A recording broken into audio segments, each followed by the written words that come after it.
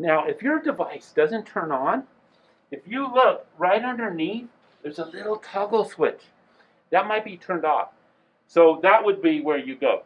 Now, you use the toggle switch on long weekends, on holidays that we're not going to be using the board for long periods of time. Then it's time to go ahead and click on that toggle switch. But if stuff were just this a Monday, you're going to be using the board on Tuesday, this is a good switch to use. It just kind of puts it into a sleep mode, and then you can just turn it on real quick by just clicking on it, and it comes up to the screen.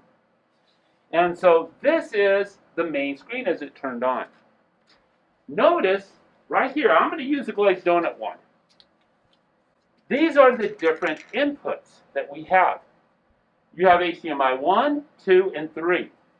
Underneath here was those connections, and you'll see where those connections go. It's 1, 2, and 3. Here's that VGA, just like I'm connecting into right now. Notice the settings here and the Chrome. That's the Chrome browser. Now, would I use it on a quick fly? Maybe. Why not? But really, the workhorse, the good equipment, is your laptop that you have. That laptop is much more powerful than this here. Now, right now, my device is connected, and I'm going to power it on. So my computer is turning on in a moment. And I want you to notice up here on this screen. Now, notice my computer's turned on, and you can kind of see a preview of that screen. If I had a different account, I would be able to click on the document camera.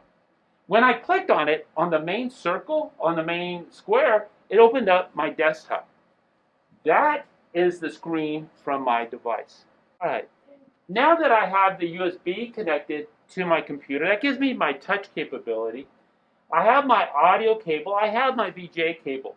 So now once I turned it on, I clicked in, and I want you to notice I can move and I can use this device.